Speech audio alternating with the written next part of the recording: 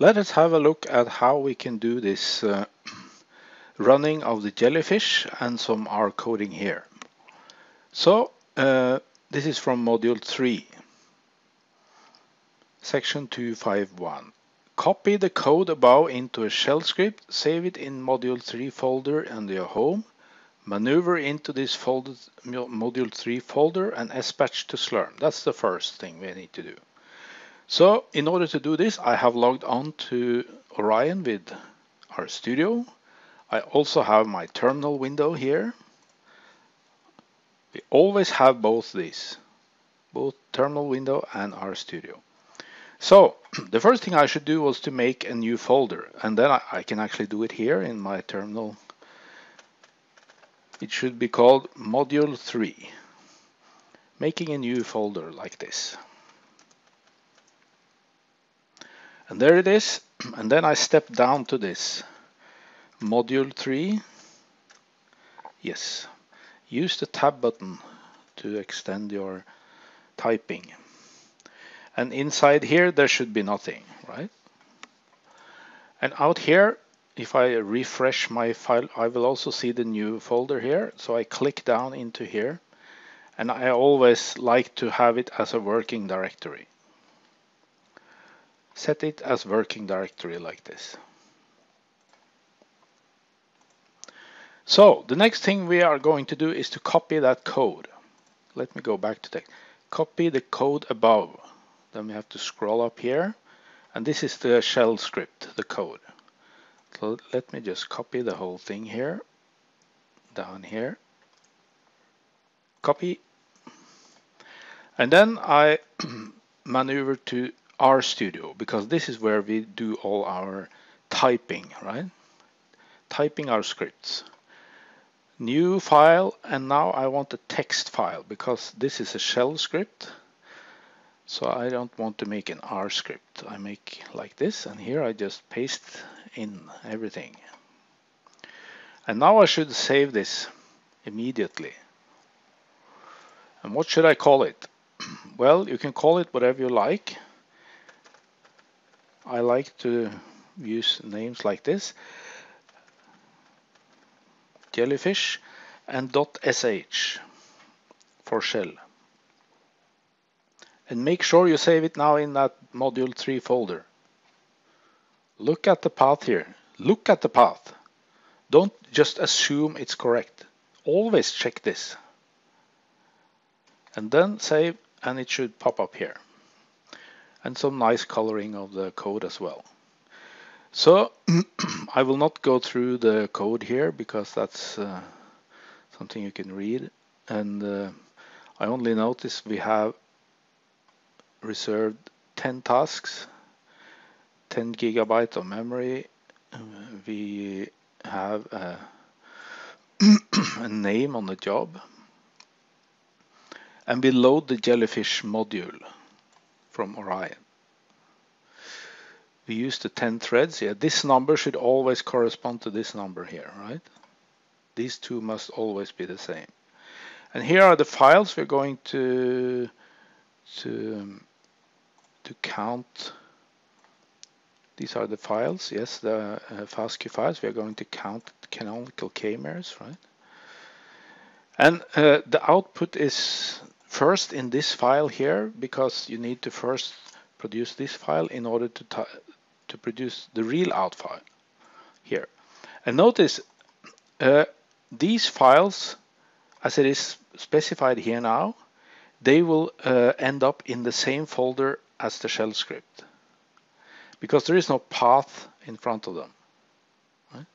So this will end up in this same folder. When you don't specify a folder, you will get the folder where you start the shell script, and that's where the shell script is saved. And then this is a special part of this particular shell script. And this is only needed because this silly jellyfish software cannot read the compressed files. You can see these files are compressed due to this ending here, file extension here. And this jellyfish software cannot read compressed files. Almost all other softwares can do that. So this is particular for this this special software. We need to copy the files to the scratch disk. Then, so this is where we copy the two files. We change the name of the R1, R2 files to only the base name, so we forget about the original path. Right? We take away the original path. Then we decompress the files, and then we put new names on these files. Yeah. So let's see if this works. And then we do the jellyfish count, and there's a number of options here. And after jellyfish count, we use the jellyfish histo. Notice that this first statement here produces the count file. This one, right? The counts.jf is produced by the first command here, and then we use that as input to the second command here, the second statement here. And then we produce the final alpha. This is the one we are interested in, right? And these are these error-free reads, so that's why we have this name, error-free, on the output file. And then we do some cleaning up in the end. We just delete some files here. So let's see if this works. Yeah, the file is saved, and we need to sbatch it from the terminal window. Sbatch and then the name of the file. And then I type just shell and then use my tab button and verifies that this file actually exists in this folder, right? Sbatch like this. And if you have looked at my previous video, you will see how I made this alias SQU to look into the queue in a nicer way. So here we can see the first one here is the RStudio session running, and the second one was the R jellyfish that started now. So it's running now for 14 seconds, and I can just repeat by up arrow. Now it's done. Let's go over here and see if we have, yeah. So here we see now the output file appeared, and also there's a log file, and this one comes from the statement, if you scroll to the top, up here, right? So we want the log file, the output here, to be in the file called jellyfish, and then the job idea .log, and that's exactly what we got, jellyfish underscore the job ID number .log. Yeah. So this file is no longer really needed. I deleted it. It's also empty. You can see this is where error messages end up typically, and many software will have some output, so the log files could very well be interesting to look into, but in this particular case it's not, so I just delete it. So this was the file we were going to look at, and we can see it's 5.3 kilobytes. So it's everything under 5 megabytes we can just open in RStudio. I can just click it open like this, and we can see it is only 2 columns of numbers. This 2 columns of numbers, and now we should try to read this in. Wasn't that the next part of this sort of exercise? Yeah, it should produce a text file like this. Yes, in your module 3 folder. It has 2 columns separated by a blank. The first column lists the frequencies, the counts observed when counting k-mers. Okay, so if let me click it open again. Okay, so these are the counts, right? 1, 2, 3. Yeah, that sounds reasonable. And the second column, the second is the frequency of frequencies. So it means that we count the k-mers, right? And some k-mers are seen 1 time, some are seen 2 times, some are seen 3 times, and so on and so on and so on. And how many k-mers were seen once? That's this second number here, 16 k-mers, 16 different k-mers, right? We saw one time. 53 different k-mers were seen 2 times. 32 different k-mers were seen 3 times, and so on and so on. So we should read this into R, right? And make a plot. Wasn't that? Yeah. Make an R script to read this and make a bar plot of the second column versus the first uses the geom col. Okay, let's see if we can do that. Then we need an R script. Whoops, R script. And then I will start by loading the tidyverse packages, because I know that reading a table, that's typically the read delim function. Reading a separate text file like this, which is sort of has columns. So the file that I'm going to read is, I need the file name first, count, and then I do exactly the same thing as in the terminal window. I start typing and then I press the tab button. And you can see RStudio filled in the rest of the name because there is exactly one file named with these first 4 letters in this folder that I'm working in. If this was not possible, if it couldn't extend this file name, it means that the file is not in the folder you are working in. It's not in your working directory. So this was the name of the file. We also need to specify the delimiter. And notice this was not a tab, but it was a blank. Separated by a blank, it says. And we also saw it when we looked at the file.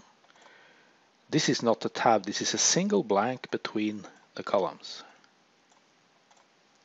So the delim is just a single blank, like this. We also see there are no column names here, right? We could add some column names, and we should at least say either col names is either false, meaning that we turn off column names altogether, or we should give some column names, because otherwise the first row will be used as column names by this read delim function. And I call this just a name. It will become a table, right? So let me save this file now and try to run it. Save as, and again notice it's in this folder, yes.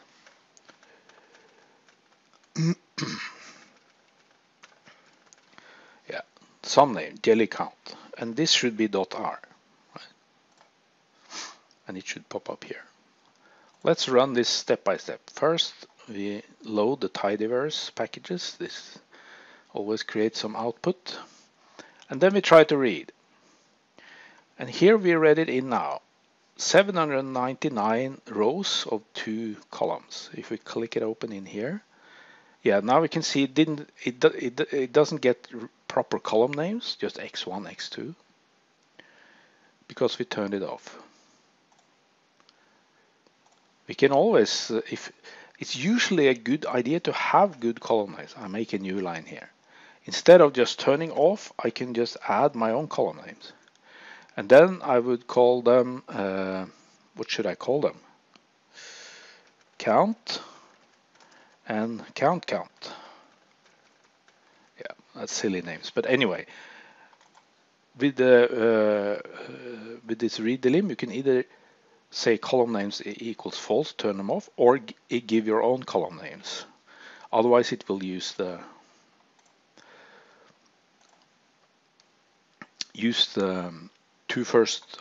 the first row as column names, which is in this case not a good idea. Okay, then we were going to plot, and ggplot takes as input a table, and this is exactly a table, so we can plot like this, and it said we should use this geom col to make a bar plot. Yes, geom col. And then of course you need to know how to use this geom. And if you don't know, you can either Google or, as always, question mark and the name of the function here in R, and you will get the help text for using this. So we need to specify a mapping first. And this one only needs to know what should we have along the x-axis, and that should be the count, the first column, right?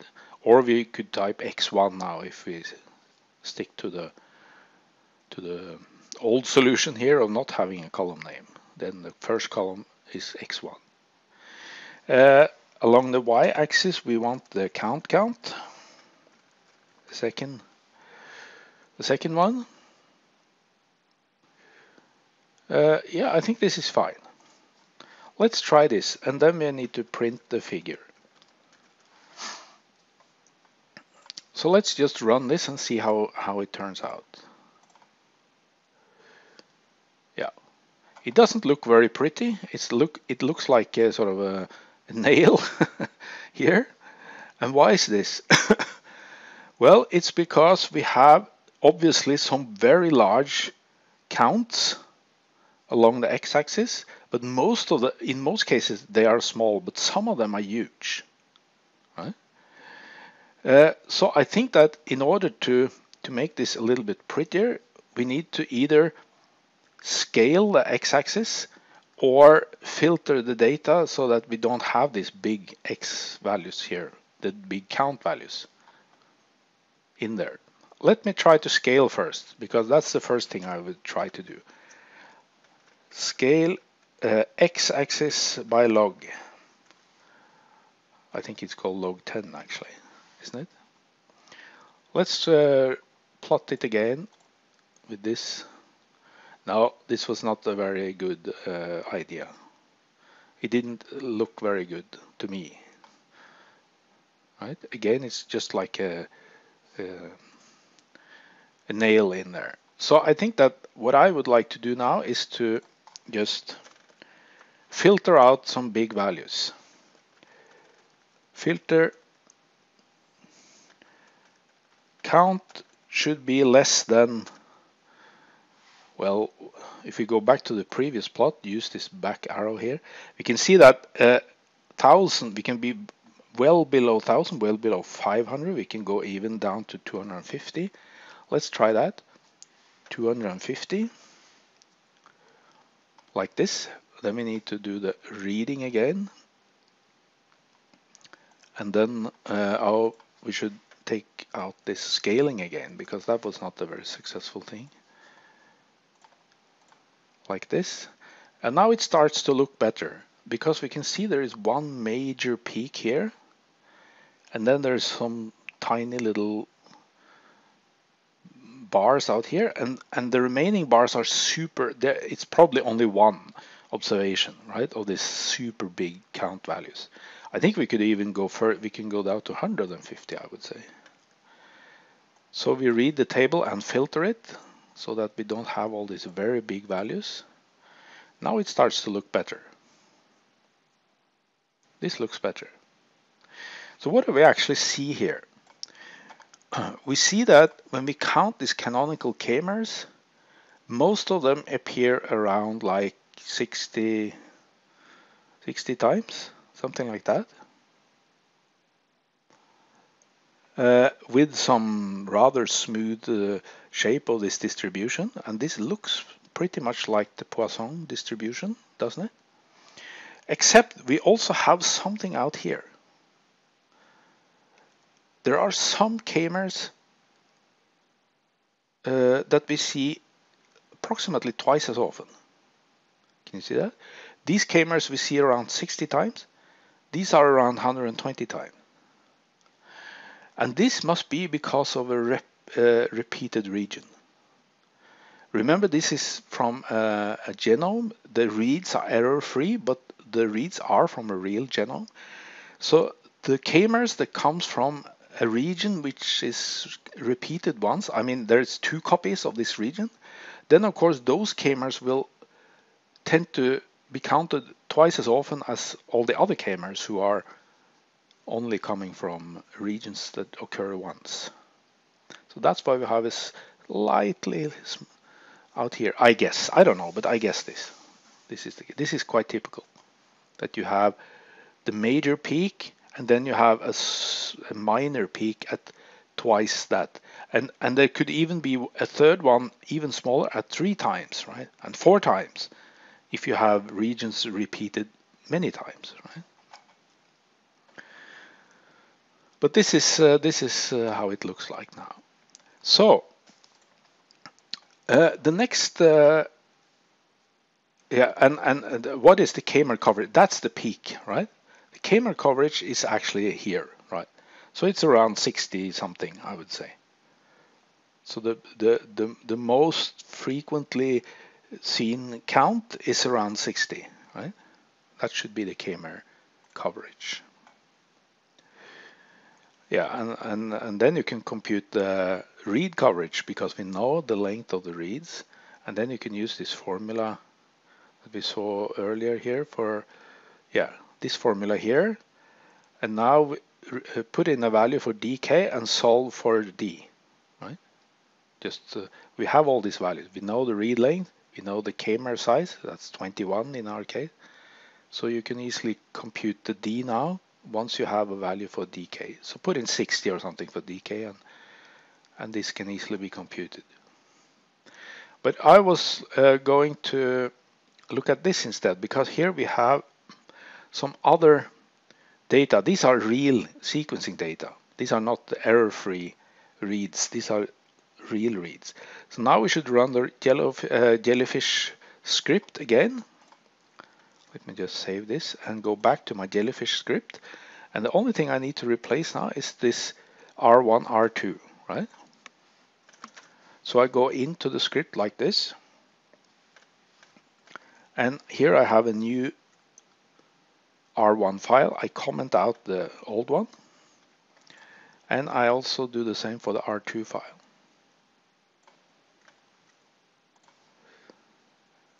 R2 equals like this, and comment out the old one. And the rest is, no, I need to change one more thing, this alt file, because now I want to change the name of this one so I don't overwrite the one I already produced. I have this one, right, for error-free, and since this is no longer error-free, I just choose to call it like this. Now this is make sure you at least give it a different name so you don't overwrite the existing one. We want to keep this one and now get a new one.